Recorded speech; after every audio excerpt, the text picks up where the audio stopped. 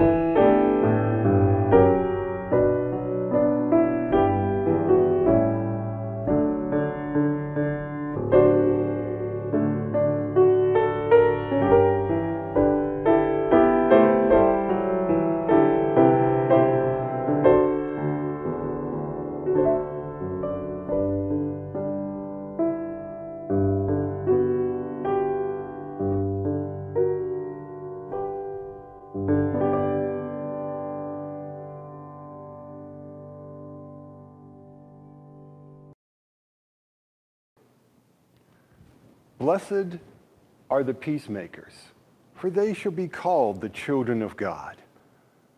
We have been blessed by peacemakers in our own life, often in our families. Who was the person who was able to listen when you were on a rant and not react and not judge and simply be present and simply be relaxed and give you that space for peace? That person is a special gift in your life. Oftentimes, peacemaking is difficult. And if you try to give someone a piece of your mind, chances are you will not be very peaceful, nor will they be very peaceful. And do you really have any extra pieces of your mind that you can afford to give away? Most of us, we need all the pieces of our mind in one place at one time. We often honor peacemakers like Gandhi or Martin Luther King after they are gone. If you read their life stories, if you read biographies of Gandhi Martin Luther King, what you'll find is that they had constant struggle in their life, and constant abuse, and constant fear. Peacemaking is not an easy job. And that's why I think Jesus held them up for a special blessing, to realize that the peacemakers among us help us to realize that we are all children of God. Good morning, everybody. The opening prayer today is another version of the Beatitudes, except this time I've gone back to an old Sunday school curriculum and pulled out a version that adds hand motions for children. Because sometimes it's helpful when we're trying to remember something by memory if we add hand motions of a different sense so you can connect the two. And maybe you'll do it with me this morning as a way to bridge the screen that we're all participating in. We'll try to break that layer right there. So, the Beatitudes with hand motions. When Jesus saw the crowds, he went up a mountain. And after he sat down, his disciples came to him, and he began to speak. And he taught them, saying this. 1. Blessed are the poor in spirit, for theirs is the kingdom of heaven. 2. Blessed are those who mourn, for they will be comforted. 3. Blessed are the meek, for they shall inherit the earth. Did you get that? It was M and E. 4. Blessed are those who hunger and thirst for righteousness' sake, for they shall be filled. 5. Blessed are the merciful, for they shall receive mercy. 6. Blessed are the pure in heart, for they shall see God. 7. Blessed are the peacemakers, for they shall be called children of God. And 8. Blessed are those who are persecuted for righteousness' sake, for theirs is the kingdom of heaven. Amen.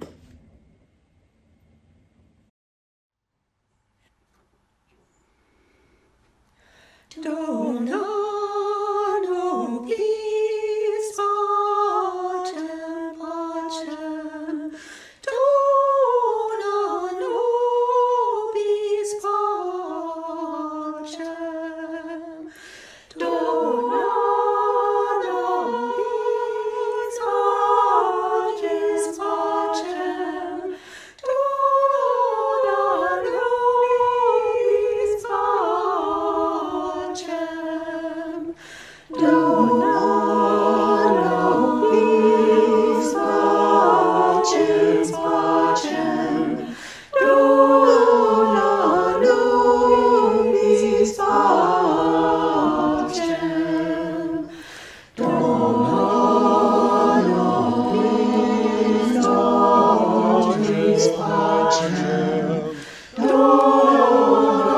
nobis pacem. Dona nobis pacem. Dona nobis pacem.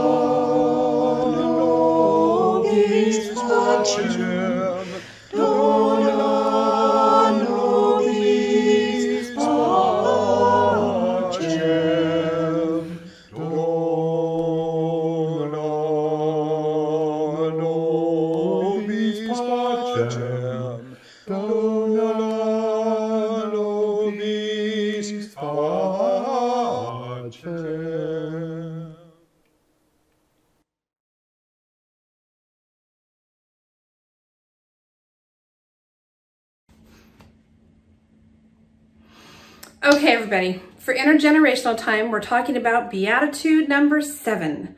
Blessed are the peacemakers, for they shall be called children of God. And really, that's a pretty specific word Jesus used. Jesus didn't say, blessed are the peaceful, or blessed are the peace-filled. Jesus said, blessed are the peacemakers. That requires an action. That's a job to do. That's a call to arms. The opposite would be chaos makers, and we are living in a world where we seem to have a lot of chaos makers. So what does it mean to be a peacemaker? So I went to Google because I thought, okay, job description of a peacemaker. I wanted that for kids. How can we do this? And what did I get back? A page full of articles from law firms. And I really was like, what? So, looking further, Abraham Lincoln, as we know, was a lawyer. And he once said, quote, discourage litigation. Persuade neighbors to compromise whenever you can. As a peacemaker, a lawyer has a superior opportunity at becoming a good person. Mahatma Gandhi was a lawyer. And he said, after learning he could settle cases, quote, my joy was boundless. I realized that the function of a lawyer is to unite parties riven asunder. Nelson Mandela was a lawyer. And he said, quote, peace is just not the absence of conflict. Peace is the creation of an environment where all can flourish. And Michelle Obama, a lawyer, who famously said, when they go low, we go high. Those are the words of a peacemaker. So what can we do? I never found a job description of a peacemaker, so I thought that there were probably some qualities that we could use, because I always find it helpful if someone tells me, here's something you can do to be, in this case, a peacemaker. So today, we're going to have How to Be a Peacemaker brought to you by the letter C. And here are some qualities of a peacemaker. First is, peacemakers create community. That means they go out and find people who aren't brought together yet and find effective ways to bring them together. Number 2, peacemakers create conversation.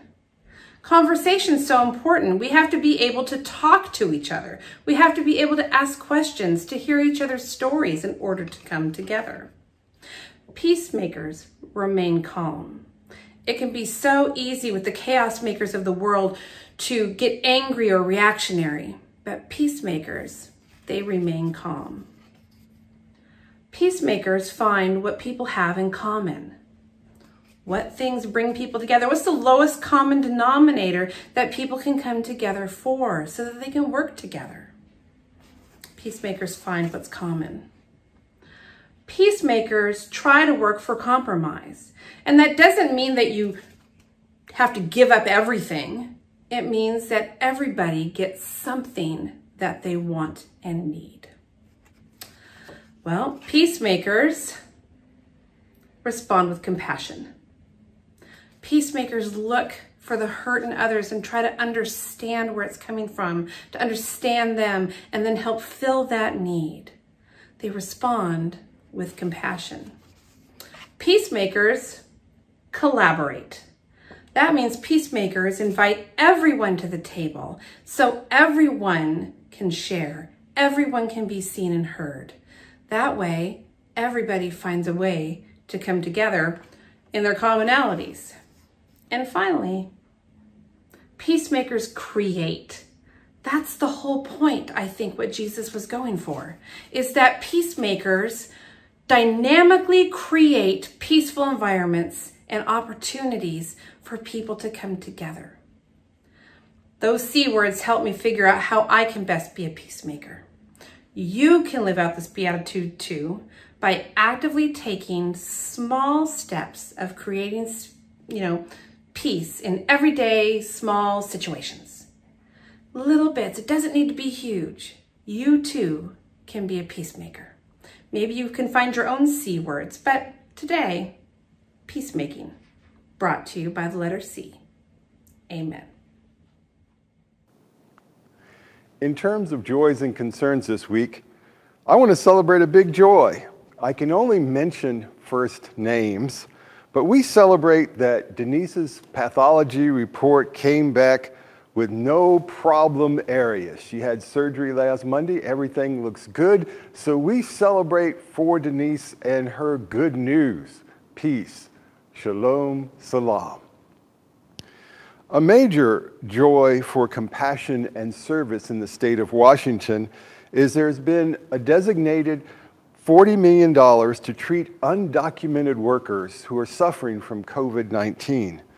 This will save some lives of people who are often forgotten as they harvest our fruit, forgotten as they do the meat packing and dangerous jobs within our state. So I'm glad for this act of compassion reaching out to those in need of help and healing. Peace. Shalom. Salam. We also, in terms of concerns, pray for healing and learning from recent racial tensions in Shoreline, including one African-American family that has been targeted in Shoreline. I want you to also make note of the fall book study. Every Wednesday night we do a God in the News study group on Wednesdays at 7, and on September 9th we start the book study, How to Be an Anti-Racist by Cyndi. So please order a copy if you want to join us on September 9th at 7 to discuss the various truths in this book. It is a New York Times bestseller. If you need any assistance in ordering a book, just let me know. I'll be glad to order a copy for you. Peace. Shalom. Salam. We also pray for Nicole, who faces surgery on Wednesday for a melanoma on her leg, and her mom, Cyndi, who is flying to Miami to be with her as a comforting, caring presence. So we pray particularly for Nicole. Peace. Shalom. Salam. Let us enter into prayer together. God of peace, we're grateful for the many peacemakers on this earth. Your light has inspired peacemakers of every global faith to teach the ways of compassion, mercy, and understanding. We are thankful that we live in a time when Christians can be friends and co-workers with people of all faiths and no faith. Help us to be agents of peace, first within ourselves, that we would approach life with a sense of humor, with tolerance for others, with faithfulness to doing the best we can, and with a sense of inner balance. Grant us the gifts of peace we need within our heart, mind, and consciousness, and open our hearts to push for justice, even if it disrupts the status quo of society. Let our inner peace grow through our own practice of prayer and meditation, inner awareness, and just taking time to be still and alert and aware to your presence. Help us to honor, remember, and embody the work of peacemakers who are among us, to work with them and walk with them in this society, in this time. We pray this as we follow in your steps, as we pray as you taught your disciples to pray by saying, Holy God, who art in heaven, hallowed be thy name. Thy kingdom come, thy will be done on earth as it is in heaven. Give us this day our daily bread, and forgive us our debts as we forgive our debtors. And lead us not into temptation, but deliver us from evil. For thine is the kingdom, and the power, and the glory, forever. Amen. Do you remember the childhood rhyme? Here's the church, and here's the steeple. Open the doors, and wait for it, see all the people. This just underscores something that we talk about often at RBCC. It's not the building, It's not the corporate structure, it's the community. Merriam-Webster defines community as a group of people with a common characteristic or interest living together within a larger society. In our family, we have come to believe and rely upon this group of people with their many different characteristics and their common interest of embarking on a spiritual journey in the company of loving fellow journeyers. We want to be part of it, and we want it to be a part of us. We met here, we married here, and we raised our kids here. We feel safe here, we feel cherished here, and we feel called to provide the same for others. We also want to do a shout out to the other churches in our community that we are connected to that provide the same for our extended family, friends, and neighbors. We are all better together. So please, consider generously sharing your time, your talents, and your resources to keep our community healthy and able to respond to the challenges of living in a complicated time and place. You can give anywhere, anytime from your computer, smartphone, or tablet. Simply go to website RBCC-UCC.org and click the donations tab. That's RBCC-UCC.org. You can also make a donation by text.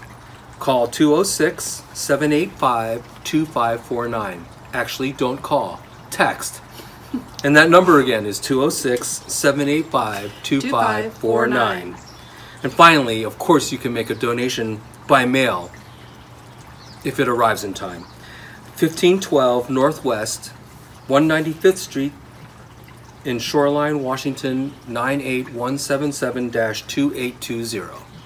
That's 1512 Northwest 195th Street. 195th? Shoreline, Washington 98177-2820.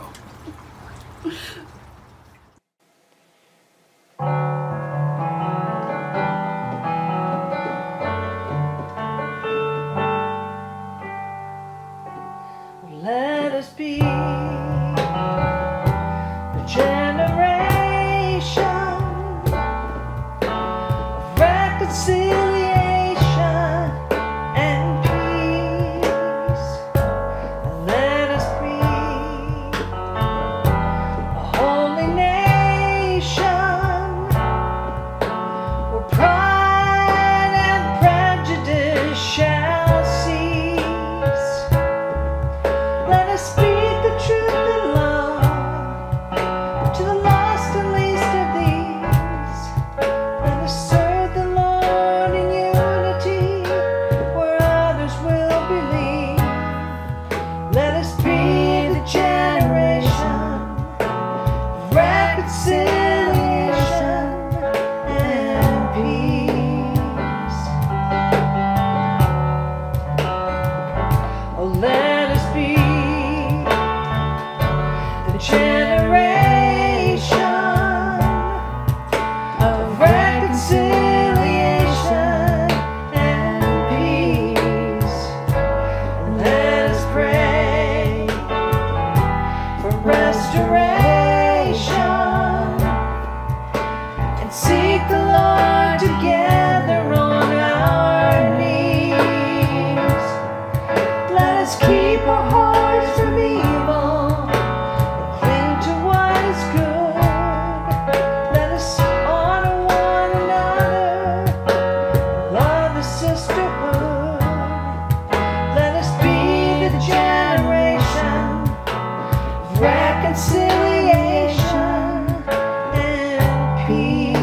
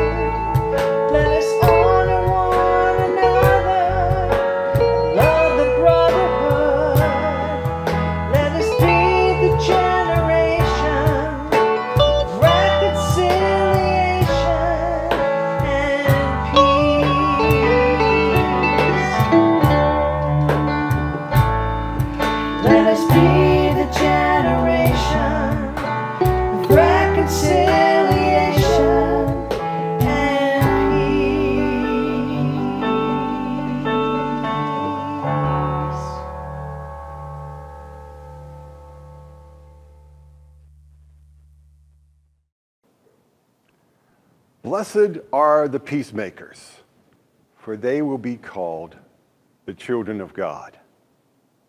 When I think of the great advocates for peace, they often lived very difficult lives.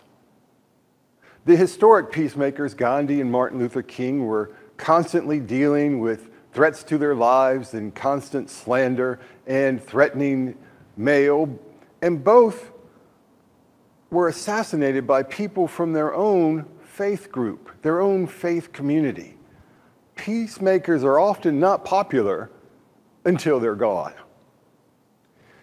Yet we live following in the steps of Jesus, who calls us to the path of being peacemakers, even if it involves self-sacrifice on our part.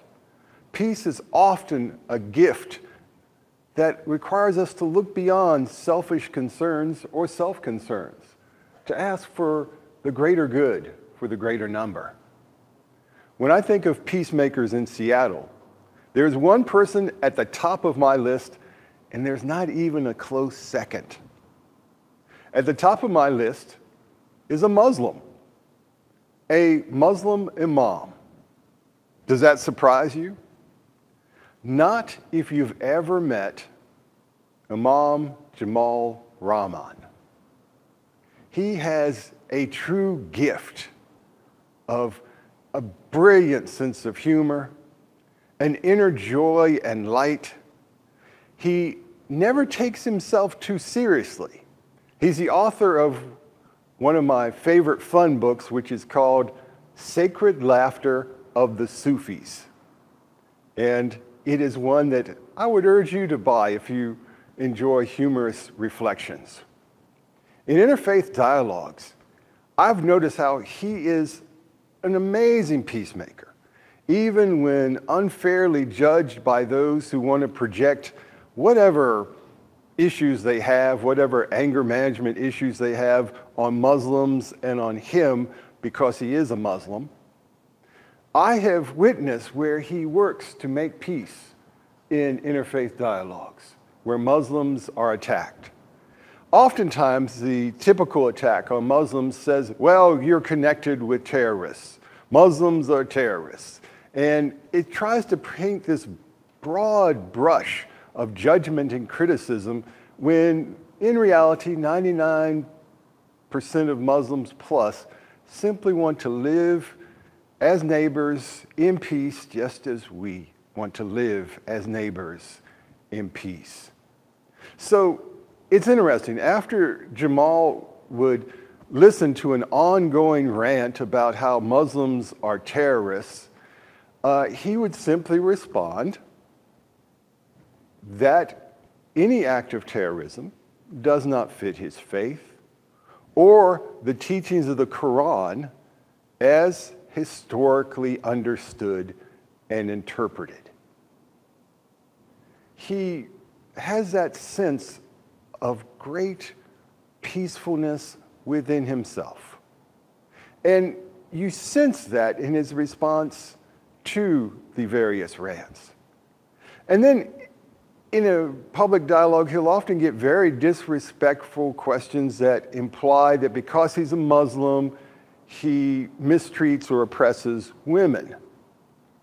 And Jamal will simply argue that yes, for certain Muslim groups and certain nations, that has been a problem and is a real civil rights problem that Muslims need to grow beyond and find a path beyond sexism.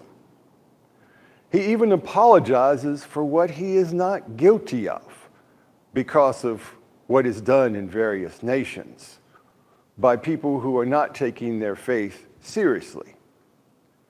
And I say he apologizes for what he's not guilty of because women are key leaders in his community and teachers within his community. So Jamal has certainly inspired me and given me a sense of the fact that Muslim clergy are open to peace in ways that they don't receive credit for, often in mass media. I've met Muslim clergy in 9 different countries, and I will say that Jamal is unique for his sense of humor, for his sense of graciousness. He is one of the three amigos here in Seattle. And if you ever had a chance to attend a Three Amigos event, you sense that gift of peace between the Christian priest, the Muslim imam, and the Jewish rabbi. They are a gift to our community. And if you have a chance to catch a Three Amigos event, please go, because it will inspire you. I will offer Peacemaker Jamal a final compliment. If every Muslim was like Jamal, I could be a Muslim very easily. That is the gift he gives to our city as a peacemaker. Peacemakers have special qualities. They always seek to build interfaith connections based on common goals and helping the poor. They look for the good in other people's faith. They look for what they can inspire and complement and what they can connect with in terms of human values. They also seek to find the way in which others would be unfairly treated and respond appropriately. For example, in a conflict, oftentimes Christians will condemn Muslims, and I find that I'll have to sort of interject our own Christian history just to keep things fair and balanced. It's all a matter of perception, and our own perceptions are often shaped by media images that often are not fair to Muslims. How we perceive events shapes our judgments, shapes our view of life. Well-known business writer Stephen Covey tells a story about a train ride from hell that he will never forget. Stephen Covey was stuck on a long train ride with a man whose children had been disturbing everyone. I mean, they were causing all types of chaos. The children were running full speed back and forth in the aisles of the train. They even grabbed the papers of one of the passengers and threw them up in the air so that they filled the aisle. They bumped into people as they ran and said, "Get out of the way, get out of the way." These kids were creating many stares of annoyance. And Mr. Covey looked at the dad, who was simply staring out the window with a blank expression, zoned out, totally unaware of what was going on with his own kids. And once again, Mr. Covey thought, what an irresponsible parent. What a clueless, notice the arms crossed, clueless, checked out kind of guy. What a thoughtless jerk who doesn't notice what his children are doing. Finally, Covey had had enough. So he said to the man, "Your children are out of control. They're bothering other passengers. Can you please take control of the situation?" And it was like the man was hit with a bucket of cold water. He was stunned. He simply sort of mumbled, somewhat coherently, I'm sorry. I just came back from the hospital. Their mother died. She didn't make it through surgery. The rug has been pulled out from under us. But I know you're right. I need to rein them in. Do you think there was a shift in perception? Covey writes this story about himself and how he learned to know that context is often much more important than content. To make judgments without understanding context is often to make misjudgments. Stephen Covey had a train ride he would never forget, but not because the kids were disrupting things, but because of his own rush to judge a situation without the facts, without a chance for the person who was in deep pain and loss and grief to even offer a response. We see peacemaking is often a difficult job. Jesus was a wonderful peacemaker, and that peacemaking sometimes created more problems for himself. I think of the wonderful way in which Jesus shared the love of God with a tax collector named Zacchaeus. This scorned social reject Zacchaeus was transformed by the loving presence of Jesus. And that loving presence of Jesus so shaped his heart and mind and consciousness that he made full restitution to anyone he had treated as a tax collector. Peace came to his heart and home. Zacchaeus was reborn as a child of God, and he saw everyone that he had worked with, that he had mistreated, that he had cheated of their income, also as children of God. And yet, Jesus did this wonderful thing in creating new community for Zacchaeus. And oh my goodness, what did they say? Jesus, he's a friend of tax collectors and sinners. So peacemaking, even within your own circle, can be a difficult thing. I think of another instance when a bloodthirsty mob with stones in their hands dragged a woman to Jesus. They were ready to execute her, and they wanted to get his consent. They wanted to get his approval for this act of execution. The woman was caught in adultery, and it doesn't say where exactly was the man or others who were involved in this situation. Where exactly were actually the witnesses? Jesus, the peacemaker, had no desire for blood, no desire for punishment, no desire to hurt or harm this person. He even dares to suggest that no human being was morally qualified to be her judge.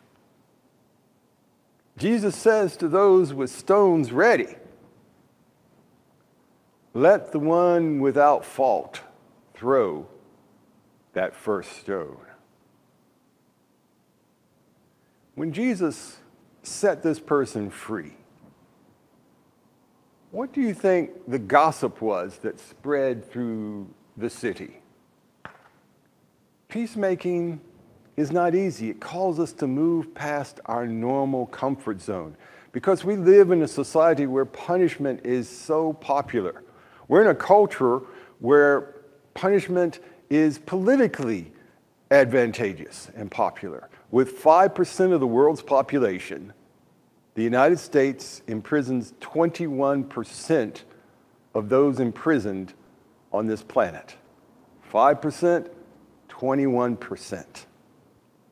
Politicians know that punishment is popular. The worst thing they can say often is, "You are soft on crime." Peacemaking involves shifting your priorities and seeing a wider, bigger picture. When we look at the world in which we live, it's important to note the facts. When Christians attack Muslims and scorn Muslims or Jewish people, in interfaith dialogues, I have to remind Christians that we have our own history. The Crusades, the Spanish Inquisition, the battles between Catholics and Protestants for over 100 years in Central Europe, Northern Ireland, and the tensions between Protestants and Catholics. And in our own church's history, First Congregational Church of Salem, Massachusetts, that hosted the Salem witch trials. Peacemaking has to be reality-based. And when you look at your own history and tradition, you're able to see others more clearly. You're able to see others and realize that all religious groups have had their times when they forgot the blessing, the beauty, the wonder, the gift of peace. And oftentimes, peacemaking calls us back to reality. In Tulsa, when a Buddhist group wanted to become a part of the Ecumenical Council of Tulsa, along with Muslims and Jewish groups, the Ecumenical Council had a person who attacked the idea and said, we don't want Buddhists as part of this Ecumenical Council, and denounced them as idol worshipers and a New Age religion that came out of the 60s.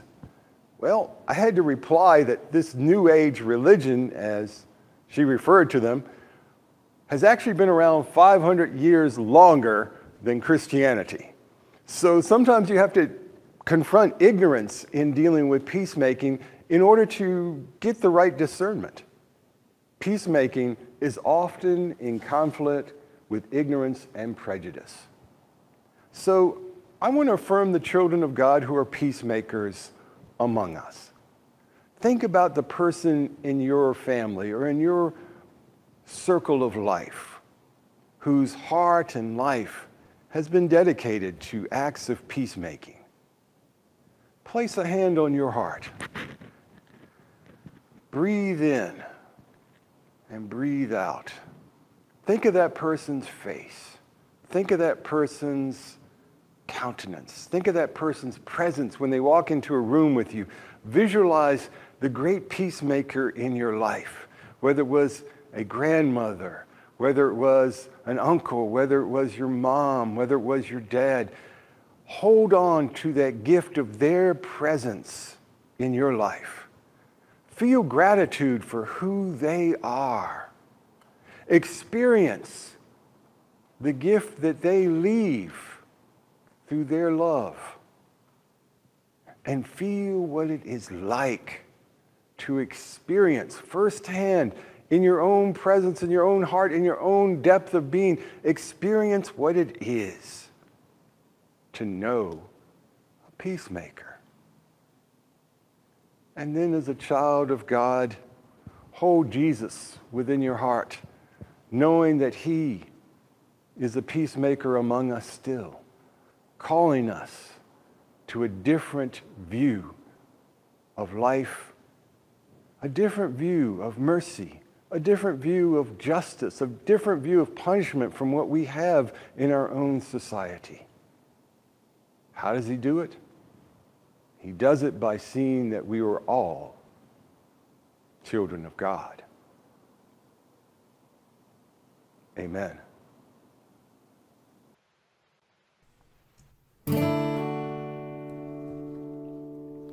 One, two, three, four.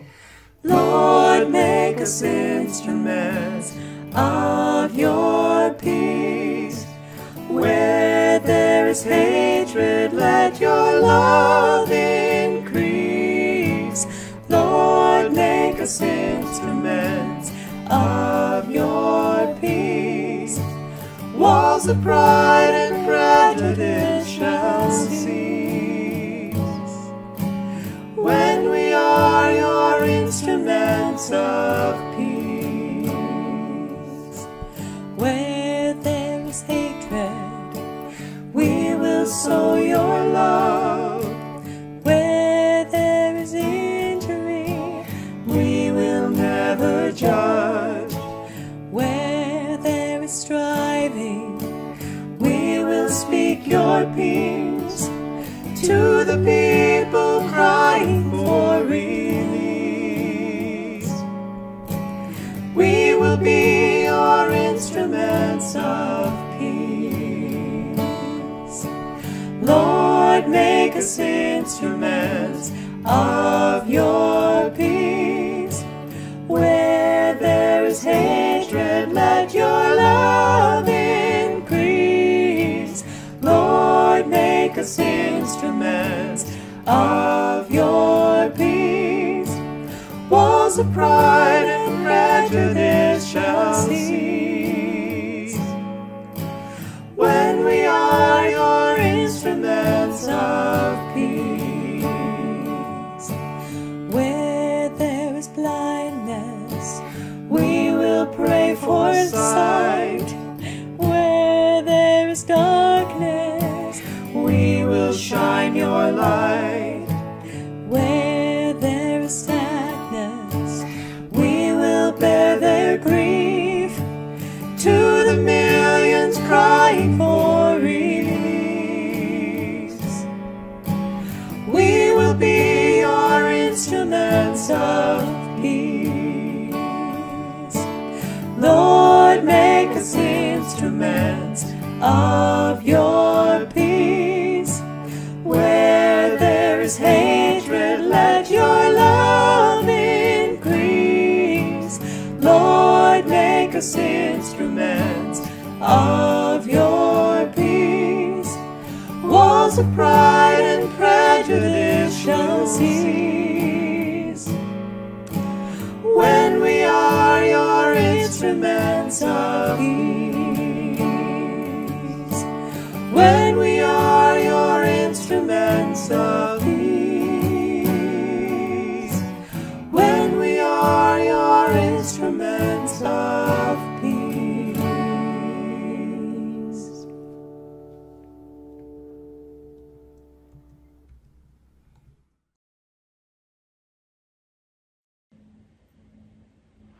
The closing prayer today is by Mary Lou Kaunacki, and she wrote this prayer, the prayer for a decade of nonviolence, back when the United Nations came together and declared the beginning of the 21st century the decade of nonviolence. And this is her prayer, and I hope you can hear it with ears as if she's not just speaking for herself, but that you can hear your prayer in it too. A prayer for the decade of nonviolence. I bow to the sacred in all creation. May my spirit fill the world with beauty and wonder. May my mind seek truth and humility and openness. May my heart forgive without limit. May my love for friend, enemy, and outcast be without measure. May my needs be few and my living simple. May my actions bear witness to the suffering of others. May my hands never harm a living being. May my steps stay on the journey of justice. May my tongue speak for those who are poor without fear of the powerful. May my prayers rise with patient discontent until no child is hungry. May my life's work be passion for peace and nonviolence. May my soul rejoice in this present moment. May my imagination overcome death and despair with new possibility. And may I risk reputation, comfort, and security to bring this hope to the children of the world. Amen. Now I've been happy lately, thinking about the good things to come, and I believe it could be something good has begun. Oh, and I've been smiling lately, dreaming about the world as one, and I believe it could be someday it's going to come. 'Cause out on the edge of darkness there rides a peace train. Peace train, take this country, come take me home again.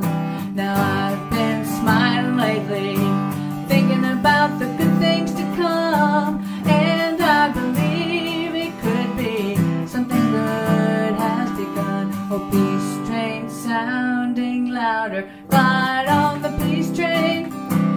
Ooh, ah, ooh. Come on, the peace train.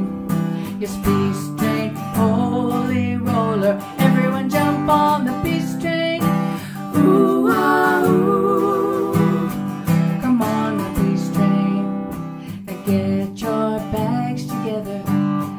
Go bring your good friends too, 'cause it's getting nearer. Soon it will be with you. Now come and join the living. It's not so far from you, and it's getting nearer. Soon it will all be true. Oh, peace train sounding louder. Ride on the peace train. Ooh, ah, ooh. Come on, that peace train.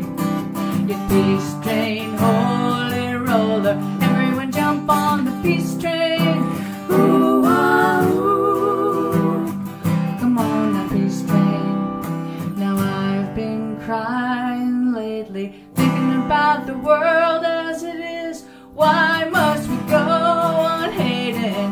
Why can't we live in bliss? 'Cause out on the edge of darkness there rides a peace train.